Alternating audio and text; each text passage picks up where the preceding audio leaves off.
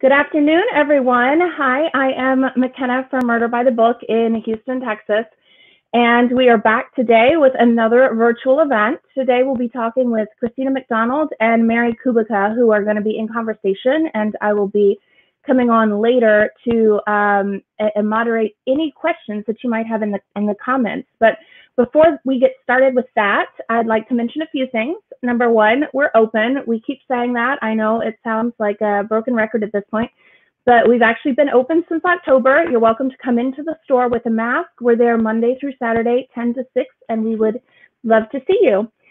We also have we had lots of events this week. We have Dawn Bentley in conversation with Nick Petrie tonight.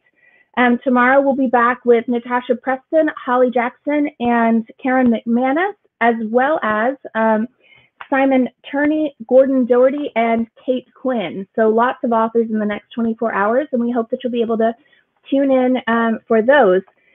I should mention before we move forward that we do have signed book plates for Christina McDonald's book, Do No Harm.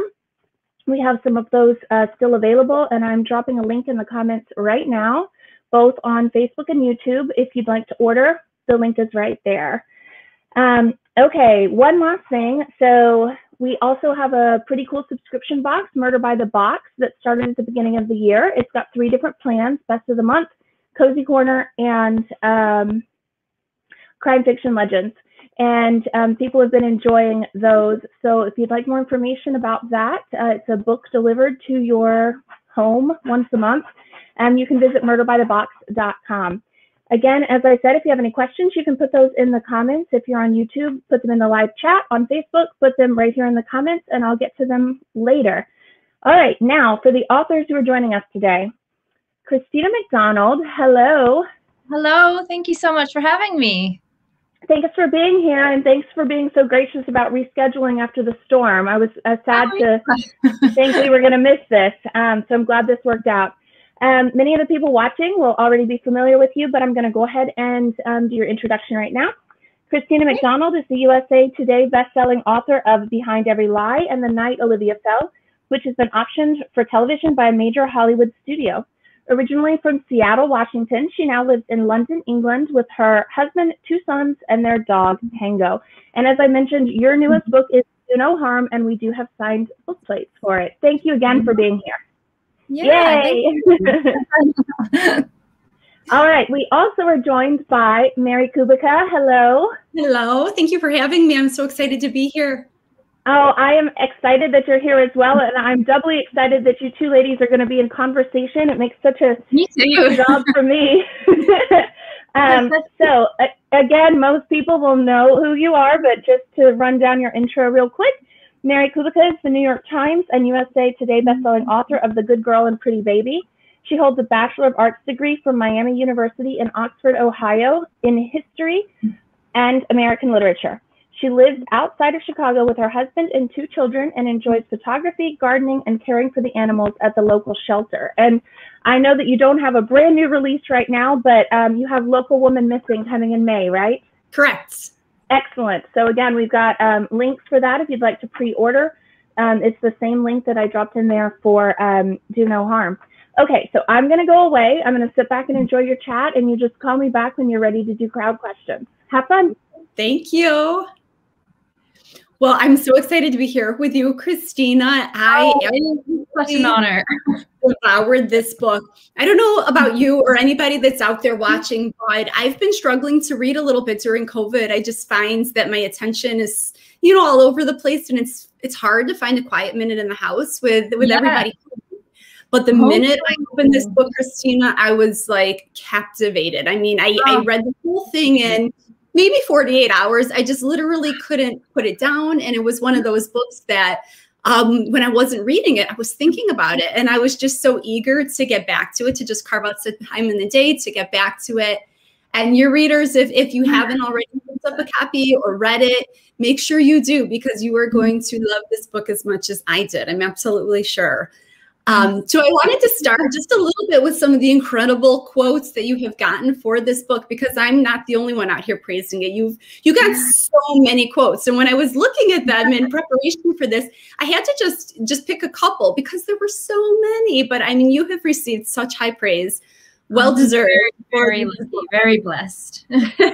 But let's see. This is from Sarah Pekkanen, New York Times bestselling author of The Wife Between Us and You Are Not Alone. She says, gripping and unflinching, Do No Harm explores the ferocity of a mother's love and shows in heartbreaking detail how she'll risk everything to save her child.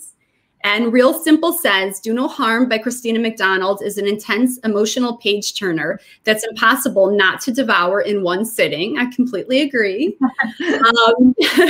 Lisa Unger, New York Times bestselling author of Confessions on the 745, says, Do No Harm is a pulse-pounding deep dive into the dark heart of addiction. The stakes couldn't be higher in the smart, breathlessly paced, and emotional novel about love, family, and how far we'll go when our child's life hangs in the balance. Riveting, ripped from the headlines, and not to be missed. And I feel like she got it spot on. It's just all of that and more. So I'm so excited to be able to like pick your brain about this book a little bit more and just about writing in general and all of that today. Yeah. So to start, I thought maybe you could put in your own words a little bit what this book is about. Yeah, absolutely. So Do No Harm is about a doctor, Dr. Emma Sweeney, who receives a diagnosis for her son that her son has a really rare form of leukemia. And desperate to save his life and to do whatever it takes to make sure that he lives, she makes the very risky decision to start selling opioids in order to fund his life-saving treatment. But of course, things go wrong and somebody does end up dead. And the person who ends up investigating that murder, that death, is the town's lead detective, and that is her very own husband. So it kind of ends up being a cat and mouse game between husband and wife. And really, at the end of the day, it's her son's life is on the line. And throughout all of these things that she's doing, which get incredibly wrong, there's no way else to explain it. She gets worse and worse. You do have to kind of ask, and she has to ask herself, do the ends justify the means? Because she is a desperate mother and she is trying to save her son, but she's doing these things amidst, the opioid crisis, the opioid epidemic. And so how far is she willing to go? How far would you be willing to go? So it asks all these questions, and at the end, hopefully the reader will decide. Yeah, absolutely. There's like this huge moral dilemma here. And it's one of the things that, we can think, well, I wouldn't do that, or maybe she's going too far, but then you don't know until you are in that situation. And like you say, your own child's life is hanging in the balance and you are the only thing to save your child. You don't know what you would do. You have no way of knowing until you're in that situation. So it's so emotionally moving, but so intense. There's this point. Yeah. Say what happens. But in my here, page 98, my mouth just dropped. I thought, okay, I'm gonna. And so, oh my goodness, people will not be able to put this down. So the first thing right out of the gate that I saw that was your dedication to your brother, Daniel, which reads, for being more than a statistic and for being strong. And so I was wondering if you wanted to talk a little bit about Daniel and just the impact that he had on this novel. Yeah, so Daniel is my brother, my older brother. And a lot of the reason why I wanted to set this book in particular against the backdrop of the opioid epidemic is because I watched him struggle with addiction for most of my adult life. And of course, when you watch somebody that you love go to war with themselves day after day after day, it has an impact. And it's changed my opinions and my thoughts about addiction and about the opioid epidemic. It's changed a lot. It's in me. It profoundly changed me as a person. So I've had this kind of thought in my head for a long time that I wanted to set a thriller, because at the end of the day, I'm writing a fiction book. It's not real, right? It's a thriller. I wanted it to be exciting and interesting and, maybe give people an escape from just daily life. But I wanted to set it against the backdrop of the opioid epidemic because it is personal to me. What my brother has struggled with is personal to me. And just to clarify, I have discussed with my brother that, I would talk about this and he's given me the okay. I've had that question a few times, but you know, so I have a lot of emotions and feelings about how multifaceted this entire crisis is and how it affects our whole nation, how it affects families. You know, it's not, people tend to think that addiction just affects people who are homeless, and it's just not that simple. You know, there are so many components to it. And so I really wanted to bring that out into the forefront and put a spotlight on that. And yeah, just I wanted to dedicate it to my brother because he's struggled so much. And I know so many have struggled. And even people who aren't addicted, but who have watched somebody be addicted, it is difficult. And you feel very powerless and hopeless and helpless a lot of the time.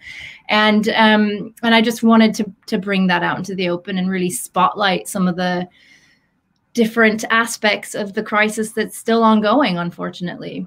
Absolutely. Yeah. And you do such a good job really humanizing the epidemic. You know, there are so many people that have fallen victim to it that you wouldn't expect. You know, like you said, it's not, you know, just homeless people or you know, some of the stereotypical ideas that you might have about the opioid epidemic. And so I think that was very eye-opening for me. You know, I definitely learned a lot about the epidemic from reading this novel. So I really appreciated that about this. Me, thank you, because that's exactly what I want to do. You know yourself as an author, you want to entertain your reader, but maybe as a bonus, maybe give them a new perspective and maybe be able to look at something from a new angle or learn something new. And yeah, and addiction is such it's a struggle for all involved. So that means a lot to me. Thank you.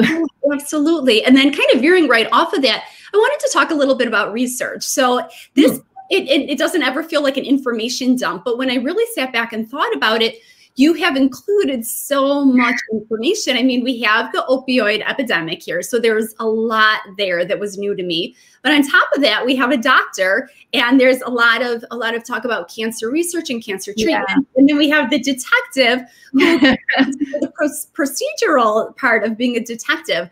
It is never, you know, it's just their lives. All of this information and the research that you've so meticulously done just sort of flows out of them very normally. You know, it's just in the conversations that they have and the things that they express through their feelings.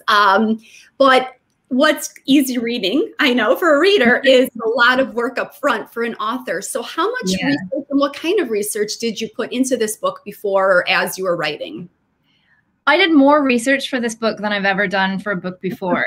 And that is mostly because there's a lot of the medical backdrop to it. You know, I had a child who had leukemia who, you know, I don't know a lot about leukemia. I have never worked in the medical industry. So I did need to research that a lot and find out, you know, how that works, what sort of treatments are available, how it works in children specifically. You know, so there were a lot of medical journals, a lot of, you know, sites like that. I also did speak to a doctor to get actual information. And while I was doing my research, I found out that there is actually a treatment called CAR T cell therapy that is used for, you know, children that have leukemia. And it genuinely does cost between $400,000 to $500,000. And it isn't covered by insurance because it isn't FDA approved. And when I found that out, I was like, well, I need to include that, you know, when you do that sort of research and you find out things like that, it can absolutely go in your plot because, you know, if you have a child who's very sick, right, and then you find out that the treatment to save their life costs that much money and you can't get it, what do? You know, so I wanted the things that Emma, my protagonist, does. She does progressively get worse because she is on a corruption arc. But I wanted my reader to understand her motivations and to understand, you know, she loves her son so much. So do the ends justify the means? Right. So I did a lot of research in terms of the medical aspect first. The opioid aspect, I did do some research, but I was quite aware of just because of my past, my history with my own brother, I was aware of quite a lot of different things for that.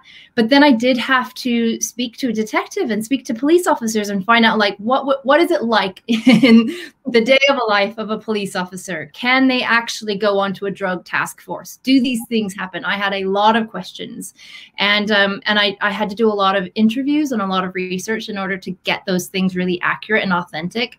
And then when I had finished the book, I sent it off to a doctor to make sure that everything was accurate and authentic. You know, I even asked things like, okay, if you stab somebody in the stomach, where in the stomach do you have to stab them for them to live? And she must have been like, what? No worries. Detailed stuff like that, because I wanted to make sure that everything was authentic and everything could actually happen the way that it did. And again, this is a fiction book. It is made up, but I did want those aspects to come through and to shine through as authentic and genuine. So I did do quite a lot of research. And even sometimes while I was writing, because I'm not really a plotter, I write and then I'll go, oh, wait, no, hold on. So that changes this other thing. So then I'll go back and I'll change it and then I'll go forward. So I did a lot of back and, 2 steps back, 1 step forward. But when I was writing the story, I connected with it. And maybe it happens for you as well. I connected with this story more than I've ever connected with any story ever. And I wrote just the first draft, but a draft in 3 months to the day. It just, once I had that research and information inside of me, it was like the characters in the story just flowed out of me. And I really felt connected to that story. So I think doing that research ahead of time helped that happen. Absolutely. And I could get that sense, your connection as an author with the story. I mean, it's just such a beautiful, moving story, as I've said. And I think that you as an author have to be so invested and so knowledgeable about this story for it to come across so just that well to the reader. Going off being a pantser, I'm a pantser too. So I get that. And I love being a pantser because you never really know, what's going to happen when you get up and sit down to write. You're not really sure what direction the story is going to take. But how much of the story, obviously without giving anything away, but how much of the story did you know when on page 1, did you know what your ending was going to be? Or did you know all the things that Emma was going to do throughout the book? Or did they just come to you as you wrote them? I knew with this story, so every book's a little bit different, but with this book, I knew that I was going to have a doctor who was going to do something crazy or do some crazy things for a good reason. So I had my my protagonist, I had my character, and I knew that I wanted her to go on a negative, or not a corruption arc. So that meant that I got to know my character really quickly because I knew what her character arc was going to be. And I knew maybe the elevator pitch about what the plot was going to be. But that was it. I didn't know anything else. I just go, I sit down and I write it. And then that means I have a lot of edits to do. And I do a lot of editing as I go. And then, I edit a million times. I read it a million times after that. But with this particular book, I did know my character, my main character, the type of character arc she was going to go on. And I knew sort of that like elevator pitch. Okay. Yeah. Okay. Yeah. So all of your books, this is your third novel, Do No Harm. All of your books they're deeply emotional. I mean, they're tearjerkers, I think all of them, but they're thrilling. They're such huge page turners. So how do you balance that when you're writing? Do you kind of focus on plot and character the same, or do you put more of your efforts into one or the other? That's a good question. I think it depends on the book. Every book is slightly different. I never really intended to make my books so emotional, like they weren't. I think it was just maybe with this one in particular, it's the way that the character arc went and the things that needed to happen that made it very emotional. With The Night Olivia Fell, I think that one's a little bit different because it was my first book. And actually I wrote that book shortly after my father passed away. So I think there was a lot of grief in me. So that was kind of maybe coming out in that book. Behind Every Lie isn't quite as emotional. It's more thrilling. So I think it depends on the book. And going forward, my next books that I'm writing, I don't think they will always be that emotional. That's not really the goal isn't, I'm not trying to be the queen of tears, right? Like I'm trying to thrill people and just give them some sort of an escape and entertain them. But I think I do probably focus more on the character, and then the plot develops around that character and the choices, because I really want to know my character and how that character is developing, and create a human that feels real to my reader, and really flesh them out. And then quite a lot of the time, once I know those things, the choices that they make start to develop the plot on its own. Right. Yeah. And character is just so important to a reader. Lisa always says character is king. And I fully agree. Yeah. As a reader, you have to be so invested in the characters' lives to really, really care and want to see what happens to them at the end. And it doesn't mean that we have to agree with all the choices that they're making, but we just have to be so, immersed in their story and really needing to know the outcome of the book, and you nail it every single time. So, and I think understanding motivation as well. And I think it's like that in real life. We all have motivations for why we do things. We don't make choices or take actions in a vacuum. We have a motivation behind it. And so it's so important to understand and know our character well enough that we know why they've done something, not just that they've done something. Right. Absolutely. So again, this is your third book. How has your writing changed over the course of the 3 books that you've published so far? I know you're working on others, but just looking at these 3, do you feel like your style has changed, or your speed of writing has changed? What's evolved during that time? Definitely my speed of writing has changed. I think that with The Night Olivia Fell, actually, this is really funny, because when I first started working on The Night Olivia Fell, I didn't even know that I wanted it to be a suspense/thriller sort of a book. I was just working on a story, and I had worked on different genres, and I'd worked on poetry when I was younger, and short stories and romance. And, I didn't know where my home was.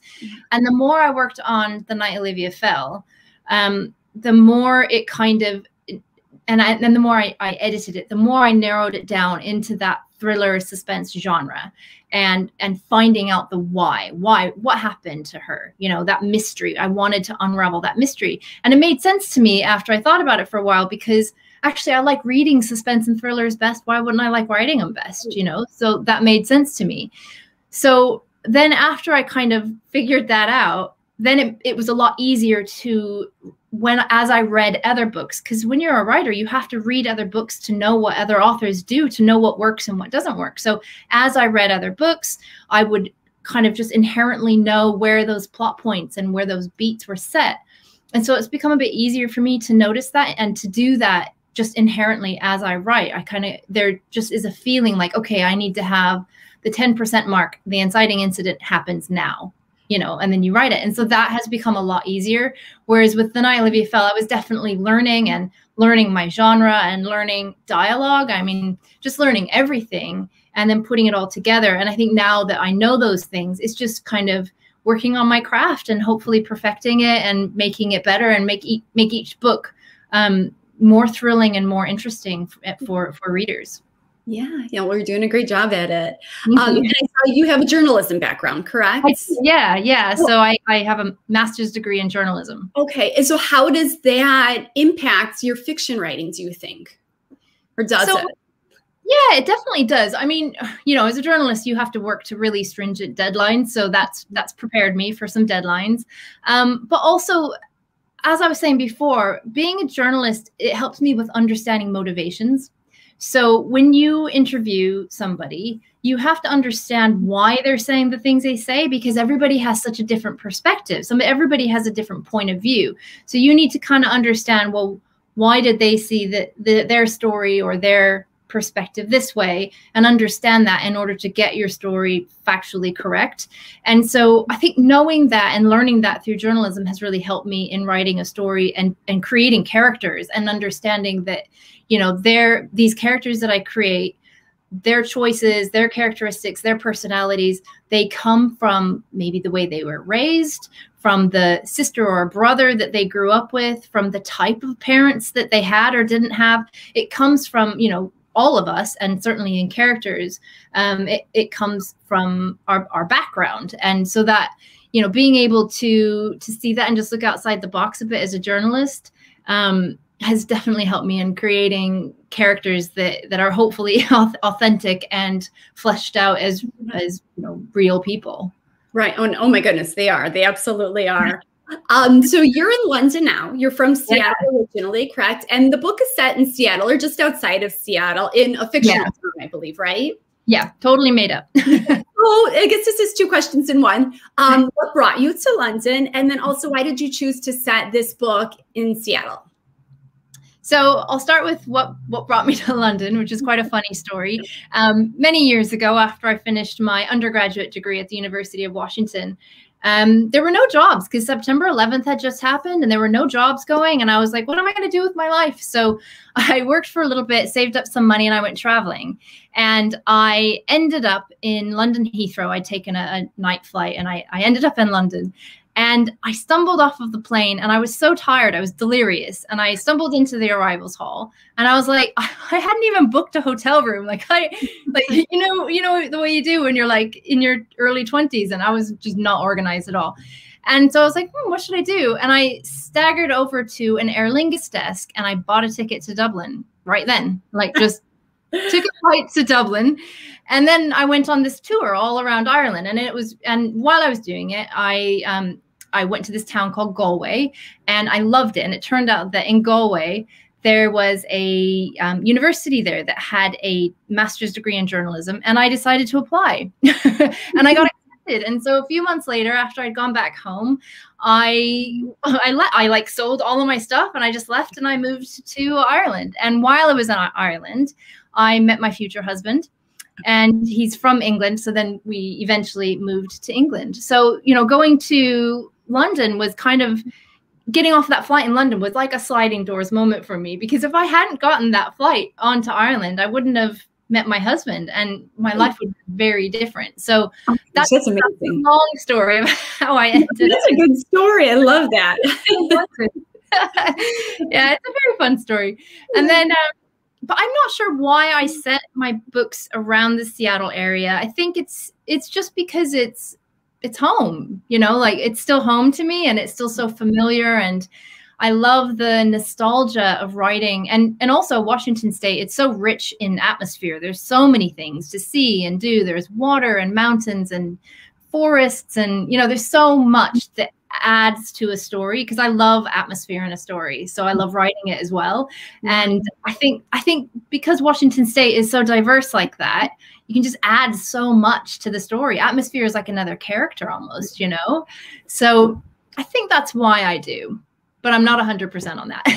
Well, the atmosphere in the book it's so strong. You know, when you describe this mill that they visit a few times throughout the novel, and, you know, I could just feel it. And it's just, you know, there's this ominous feeling kind of lurking throughout the whole book. And like you said, it sort of is another character. And I just, I've been to Seattle just once or twice, but I love the area. And you know, it has sort of that, you know, it rains so much there and you do sort of that, you know, even if you're not familiar, even if you haven't been to Seattle, you just heard of Seattle. I think that we all sort of have this idea of Seattle and what the weather is like. And I just feel like you get that across kind of that in the book. And it just adds so much to the tension of the novel, aside from everything else that's going on. So that was incredible. Thank you. So your last book, Behind Every Lie, came out. It was it February of last year? So so 1 year ago, before the pandemic. And releasing it right before. Well, we knew about it. Everything was all starting to ramp up. Right. Behind Every Lie came out. So And now you're releasing. I mean, I'm sure you when that book came out, I'm sure you thought this would be done by the time. I did not. I was thinking, in fact, because Behind Every Lie, I really wanted to go for conferences and stuff over the summer, and I wanted to meet all these amazing authors that I've talked to, and I just thought, oh, I can't believe this is still going on, because I thought for sure 2021 will be the year I get to meet everybody, but it's like 2022. 2022. So what is it like? I mean, you know, I had a book out last February, so I'm you know, familiar, but tell everybody else, what is it really like, you know, trying to release and publicize a book right now during a pandemic? I feel like maybe it's getting not easier to publicize, but there was a time where you definitely, you know, things were just so grim. You didn't want to be going on social media and like broadcasting your new book. That sort of felt like in poor taste. Yeah. But what is it like? You know, what have the challenges been? Have there been any positive aspects to, you know, this more virtual format that we are experiencing now? So a year ago with Behind Every Lie, it definitely felt a lot more grim back then and a lot more like, oh, I can't talk about this right now. I mean, you know, the world is so messed up and there's so much just trauma, you know, it was just really hard to talk about. And I wasn't even reading. How could I expect anybody else to read? But now it feels a bit more hopeful. You know, we have a vaccine and hopefully the world will be looking up pretty soon. As far as publicizing the book, I think it's definitely different, but I wasn't really releasing books at a time when I was going to conferences and going on book tours, you know, physically going on book tours. So to be honest, this is kind of what I know. So it is fine to me. And in a way, it's actually quite good because I feel like I get to speak to so many more people like all around the world, no matter where somebody is, you know, if they're in London or Scotland or in India or in Texas, I can still get online and speak to you or to anybody, you know, just virtually. And I think that that's been such a lifesaver, you know, doing Facebook Lives and Instagram Lives and meeting so many of the readers, you know, just face to face in these chats and answering their questions live. I think it's been a real gift. And I think that even if, you know, we go back to in-person conferences, which I definitely hope we do, I do hope that some of these virtual aspects will stay because I think that having a virtual presence gives so much more access for readers to authors and authors to readers. And I think it's incredibly fun. Yeah, I completely agree. You know, I did manage to get like a little tour in last year before the real lockdown began. But there's, you know, you can only connect with so many readers when you're visiting X number of stores. Right. So if you're on a virtual platform, like you said, you can connect to readers basically anywhere. Yeah, I'm really curious, you know, both with writing and outside of writing, how life is permanently changed because of all of this. Even my husband who works in human resources, but I wonder, you know, and he hasn't been back to work yet, but I wonder, will he ever be going back to 5 days a week? I don't know. They've realized that there are so many things that can be done from home virtually that maybe they don't need to be in the office. Yeah, I do think that people are maybe a little bit more productive working from home. I don't know, maybe I'm wrong, but just from what I've heard from a lot of my friends, but I do think that there are some industries that just inherently need to be physically present. So maybe some industries will work from home more, some won't. Yeah. So I have just a couple more questions, and then I think we're going to open it up for any audience questions. But cover and title. Oops.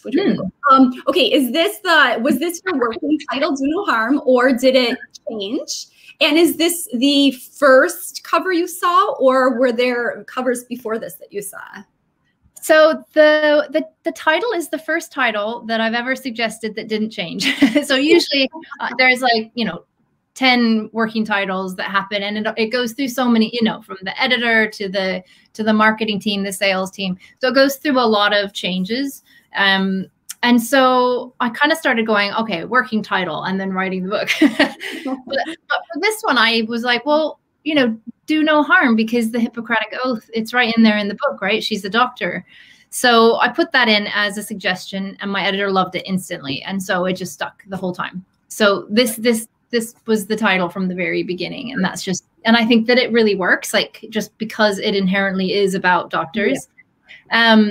The cover changed a number of times, actually. Initially, it was first kind of like the top half kind of had like the top of a little boy with some red boots, and it was a gorgeous cover, but I felt like it wasn't really thrillery enough, if that makes sense. I know thrillery isn't a word, but I'm going to make it up. Thrillery.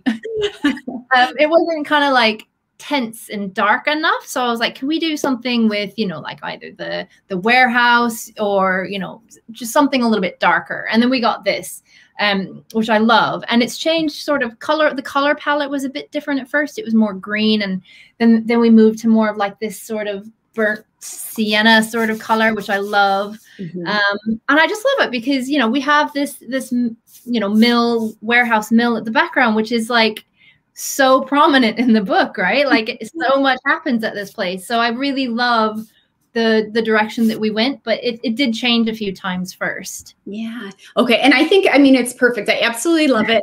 It's so eye-catching. I love the colors, and it just speaks so much to the mood of the book and, you know, events that are happening with. Yeah. Yeah. I love it. And you did a fun thing on your social media where you posed yourself like Emma here on the cover and asked, did readers think it was you? And honestly, I mean, it could have been, you know? I know. You thought so, but it was that day. I just happened to be wearing that on pub day. I happened to be wearing an outfit that looked very much like that. And my coat that I wear is like a long wool jacket. And so I was like, oh, here, babe, take a picture of me holding this up. And so we did. And it was hilarious just how much like me it looked like from the background with my hair kind of tied back. So much. So if you're not already following Christina on social media, go check it out. I think it was on Instagram and Facebook both. So and it was on February 16th. So scroll back a little ways and just check. It's so funny. So funny. So my last question for you, and then we're going to open it up, I think, for questions, but is, are you working on a new book? You don't have to tell us what it's about, because I know that's always such an awkward question for writers, especially pantsers when they're getting started, or even when they're put right through, you know, and don't even know where this book is going yet.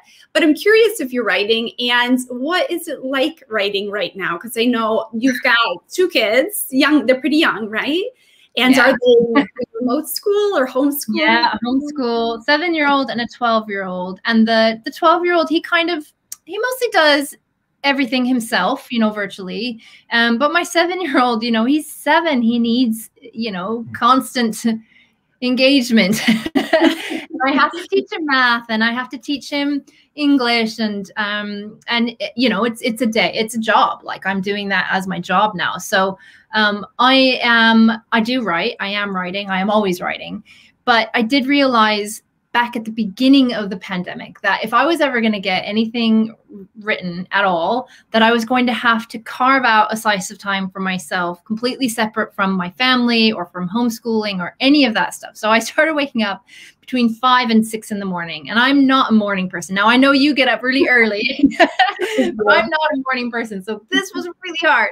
So I was getting up at like 5 to 6 in the morning, and I would roll out of bed, and I did not allow myself any social media or news or anything, like no phone allowed, just me, my cup of tea and my laptop. And I just wrote, and it was a very difficult time, actually, because like you, at the very beginning of the pandemic, I really couldn't think very well. Like, I couldn't focus on reading. It was difficult. So, but I did write, and I kept writing, and I'm still writing, and it's slow going. But, you know, I think it taught me that I think if we really want to do something enough, we will make it work. So I'm still here. I'm still writing. I think every single one of us, whenever you finish that next book, we're dying to read it. So thank you. I love chatting with you. All of you out there, if you haven't already purchased a copy of Do No Harm, do it. I know Murder by the Books has signed book plates, correct, to go out in their copies? Yeah. Excellent. And I've signed them all. We do have them, and we would appreciate the support for sure. So we have a question from Amy. I'm going to pop it up on the screen and read it. Without giving anything away, did the ending of this book ever change during the writing process, or was it always the same?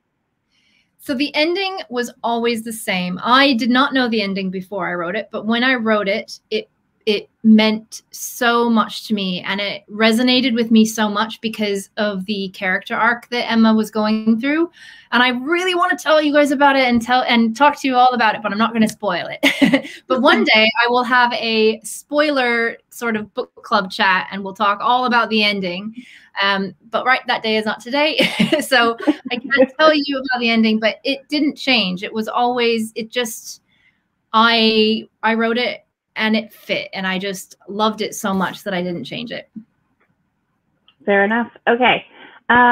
So Carla asked if you're already working on a new book, but we just went through that. So I'm always working on a new book. Carla, that one's been answered. She asked it before your last question. Okay. Margaret was wondering, do you use a particular software program to assist with your writing? I use a very old-fashioned software called Word, Microsoft Word, and that is it. How about you, Mary? Oh, I'm sorry. Go ahead. Too. I hear so many authors raving about Scrivener, but I've never tried it. Ask anybody in my home. Anytime we get any remote control or anything, I'm just like incapacitated. So Word works. If it's working, I'm not going to mess with it. Yeah, I really want to try Scrivener, but then I feel like I'll get confused with trying to learn how it works in order to lay things out. And because I'm not a plotter, it might not work for me anyway. So then what's the point of spending the time? So I use Word. Clearly, if it's not broke, don't fix it. Exactly. All right. The always fabulous, multiple award-winning author Hank Philippi Ryan is also joining us, and she was wondering, do you have fun writing, or is it step-by-step crawling? What's the most difficult part? It's such a good question. That's a great question. I love writing. It is my favorite part of the whole process. I hate editing because, especially in this genre, I think it feels like, you've built a house of cards, and if you take out one thing, then everything falls apart. And so that feels really complicated to me. But the writing aspect of just pure creativity, just getting up and getting to my laptop and creating a whole story. Every day it's something new and it's exciting. And sometimes I get so emotionally invested. Some days I cry, not very often because I'm not a big crier, but if there's anything that's going to make me cry, it's probably when I'm, while I'm writing. But sometimes I laugh, sometimes I just, I love my characters and I just get to know them. And, so I love that. I don't ever feel like it's a crawl. The part that feels like a crawl is editing, and also the publishing process is really slow. So that always feels like, hurry up. What about you, Mary? I love writing. It's so fun. There are definitely, days or even some books that feel more like a job. They just give me a little bit more trouble than others do. And I don't know why, I never know what they're all different. Yeah, exactly. I don't know why some books just flow so smoothly and others kind of resist me. But I love what I do. I feel so fortunate all the time that I can be able to do something I love for a living. And because I am, an early bird, I'm up at 5 in the morning. I mean, I honestly mean it when I say that there are nights that I go to bed and I'm so excited, that I get to get up in, 8 hours or whatever and write. Yeah. No, I'm the same. Sometimes some of those mornings when I had to get up at 5, and like I said, I'm not a morning person, but I would be like looking forward to getting up because then you get that day with your characters and that story. And yeah, I find it really exciting and fun. Absolutely. Yeah. That's great. So Katie has a question, and I know you've already touched on this, Christina, but maybe we can also get some thoughts from Mary. Have you found that during the pandemic, you've been more productive with your writing or more distracted? And I know homeschooling clearly has to be a tough thing with that, but you want to elaborate any more? That's a really good question. So I've definitely been less productive, but that's more because of the time constraints, I think.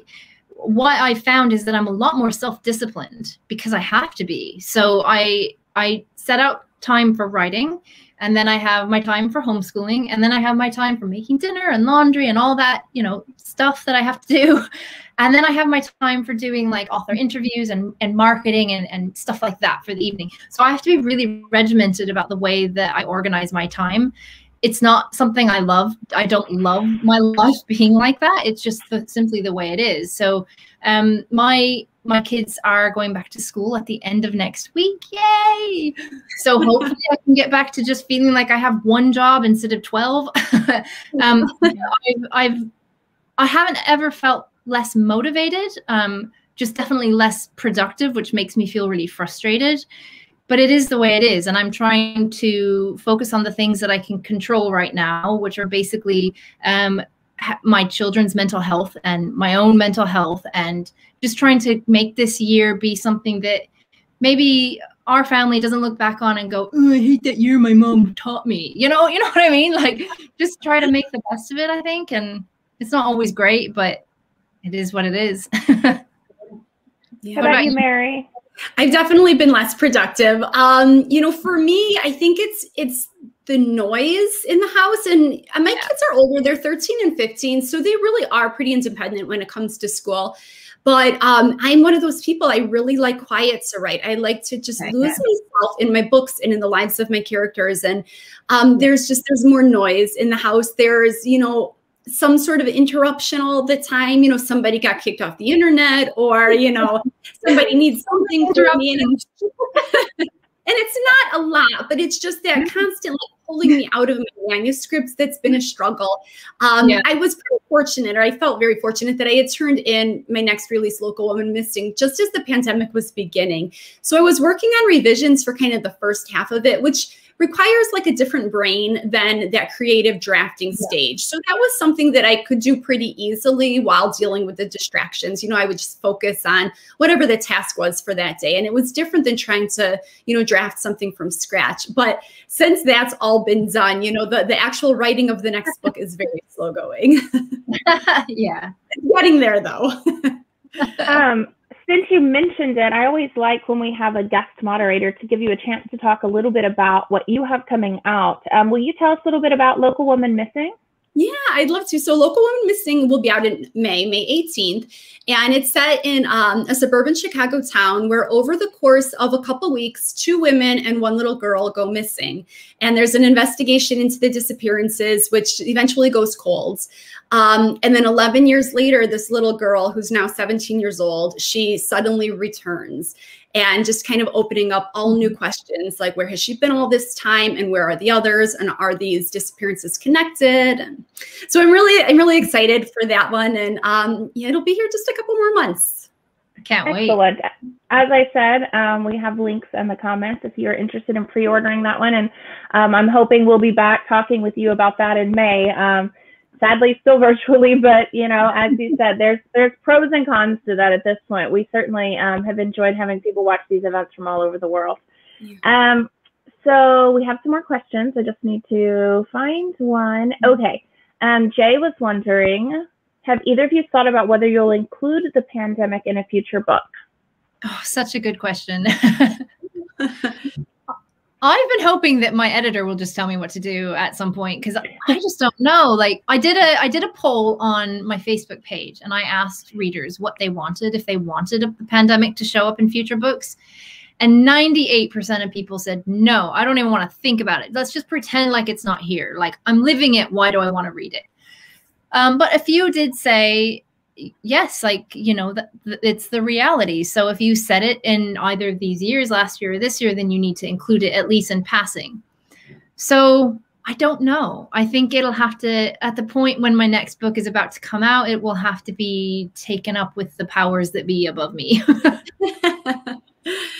I think right now because we're living it, it's so close to home that the idea, you know, I feel like our books are kind of our safe place, you know, where we can sort of leave the struggles of, you know, our everyday lives behind and kind of join in the worlds of our characters. So for me right now, I have no interest in including that, you know, and it'll be, you know, it's something that I'm going to have to kind of reckon with, because it is part of the world. You know, if I'm setting a book in 2020 or 2021, there's got to be some sort of mention, you know, otherwise something feels wrong there. So I'm not really sure how I will address that. But right now, my answer, I think, would be no, that I would not want to write about the pandemic. My unsolicited advice is to leave it out, given my readers overwhelmingly would probably be 98% also as far as customer base.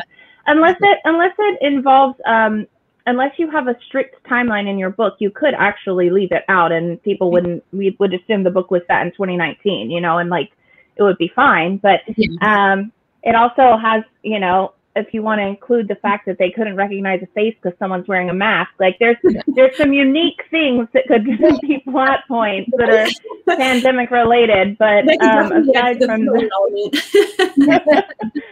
aside from that, I think it would make a lot of challenges. I know we have so many customers right now who are more so than ever reading for escape books, classics, and it's just, I understand like wanting to include veracity in the books, but also like people are needing that escape right now. So it's interesting. It's always an interesting question.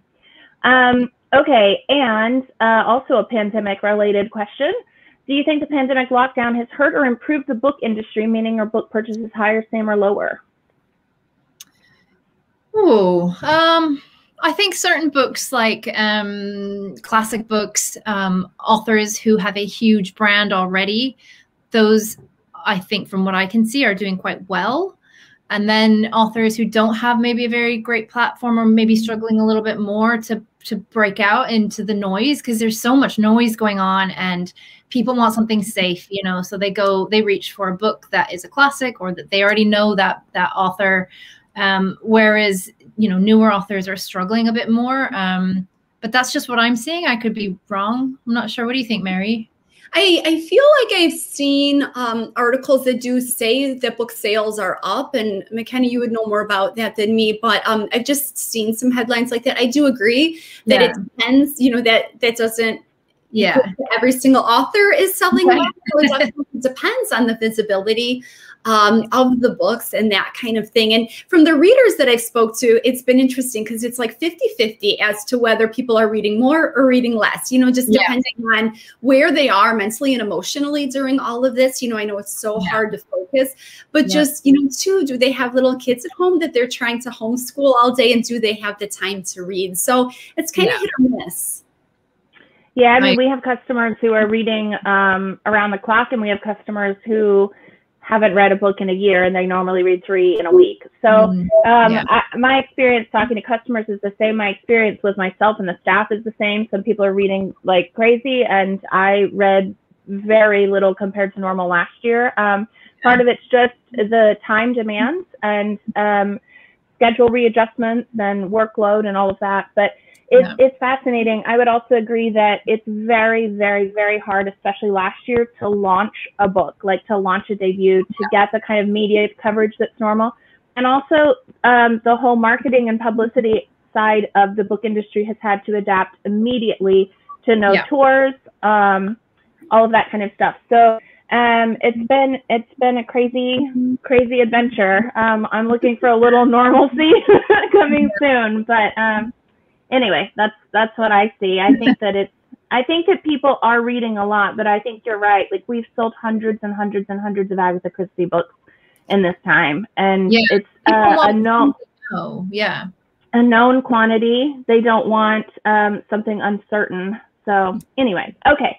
Next question. Being thriller writers, do either of you ever find yourself creeped out by your research? No. I mean, I have to do quite weird research. I've never been creeped out by it. You know, I wouldn't watch a horror movie. I don't like horror books or horror movies or just any horror stuff. But then I like to write that sort of, you know, creepiness and atmosphere. But I've never been creeped out by what I write. And I think a lot of that is because as a writer, you're very much in control of everything. Like, you control how scared you want to be. You can just walk away from it. And because you are your book's God, then, you know, you are in control of it. And why would you be scared of what you can control? I feel like I always learn something in the research that I do. I'm so guilty of falling down this rabbit hole of research and just like discovering all these things that are never going to enter my knowledge. It's so easy to do. So I feel like I learn so much from every book I write, just in the research that I do. I have not been creeped out, I don't think. Maybe some of the locations that are, if they're based on a real place, you know, the more that I read about things that happen in that location, that can kind of give me the heebie-jeebies. But it's more fascination than scared. I think too, with the writing process is, you know, we write a lot slower than somebody reads the book. So sometimes it's so much about like word choice, and, you know, it might take days to finish a chapter that a reader reads in 10 minutes. So sometimes I think because it's a little slower pace for us, it's maybe we don't quite lose ourselves in the emotion of it as we're writing. I feel like that emotion always hits me after I finish the book and go back for a reread. That's when I feel, you know, the connection and scared and all of those things for my book. Yeah. Okay, so we have one more crowd question, and then I'm going to close with my own question. So Shannon is wondering, do you find that writing typically energizes or exhausts you? It depends on the day. It depends on the day. It depends on the scene that I've written. If it's been a really emotional scene, I do feel quite exhausted afterwards. But if it's one of those kind of like, towards the end of the book, you'll start getting closer and closer to that big fight or that big climax that you've got, then that's really energizing. And it's like, and I'm just typing like crazy, just trying to get it out of my head. So in that way, I think a bit of both. And it just depends on the day and the scene and the characters that are involved. Yeah, I think it's the same for me in that it varies. And usually it's about just how well the words are flowing. If it's a day that I feel super productive and I'm full of ideas and like you said, just typing as fast as I possibly can, like I can't type fast enough to keep up with the words in my head, that is super energizing. But then there are days that like 2 hours pass and I've written 100 words, that's exhausting when that happens. So it definitely depends on the day. Yeah. Okay, so my question, just because I'm fascinated by this, is what books did you read in your formative years? And did you read a certain book that made you think, I want to be a writer? So when I was a kid, I've always been a huge bookworm. So I used to go to the library. I begged my mom to go to the library, and I would take home stacks and stacks of books. And in fact, when I was about 10 years old, our house caught on fire and we had to move out of the house for a while. And we moved into a really tiny little motorhome, and it was the middle of the winter and we didn't have any heating. And so my mom would take us every day after school to the library. And it sounds like that should be a really traumatic experience, but actually it's a really good memory because I got to spend every day after school in the library. And so I read everything. I read Betsy, Tacy, and Tib. I read Sweet Valley Twins and Sweet Valley High. I read Babysitter's Club. Nancy Drew, Hardy Boys. You name a book and I probably read it when I was a kid. So it very much like shaped me and the reader that I currently am. And then also that I just knew even back then that I wanted to write. And so I'd come home and I would read these books and then I would even write stories for my sisters. My first story that I ever wrote was about it was called The Girls with the Golden Hair. My sisters and I are all blonde. And so we all in the story and in real life wanted sweets. We wanted chocolate. That was our goal. That was our story goal. We couldn't get it because we were too poor. So we learned one day that our hair was actually real gold. So we cut our hair and took it to the bank and got money for it. And then bought lots of sweets. So obviously I had a lot to learn about writing stories. No, that sounds like a bestseller. But I think the point is that I've always been a reader, and that has kind of led me to being a writer as well. And that's all happened from just spending a lot of time in libraries and with books. And yeah, so I've read everything. Oh, I love that. I grew up in the library too. We didn't have a fire, but I feel like all my afternoons I'd go to the library. I'd bring a big bag with me and just basically any books that I could stuff in that bag to bring home, I would. I read a lot of the same things as you, Christina. Nancy Drew, Babysitter's Club, the Sweet Valley books. I think two of my favorite when I was younger are by Natalie Babbitt, The Eyes of the Amaryllis and Tuck Everlasting. Those were ones that I read again and again. I remember teachers reading them to us when I was in elementary school, and or just reading them with my mother. I just loved those books, and they're more supernatural than anything I write, but they definitely have those mystery elements in them. And I think that was something that I gravitated to, even at a young age. Yeah. Wonderful. I always love asking that question because no matter who starts talking about reading in their childhood, they get like the kind of real smile that like causes little crinkles at their eyes and like a twinkle. Like everyone gets this like good energy talking about the books they read as kids. So both of you answered beautifully. I love hearing those stories. So okay, I guess that's it for today. I just wanted to mention again that we have signed book plates and copies of Do No Harm. And if you'd like to, obviously we have Mary's books that are in print in stock, but if you'd like to pre-order her May release, Local Woman Missing, you can do so. It's in the link in the comments. Thank you both so much for joining me this afternoon. It's been such an honor to be here. And Mary, it's been so nice to meet you. Well, I loved the book. I love chatting with you. Thank you so much for having us here, McKenna. This has been a blast. Thank you. It was a blast for me too, and I'm going to sign us all off. Y'all have a great rest of the day, and thanks again. Thanks. Bye. Bye.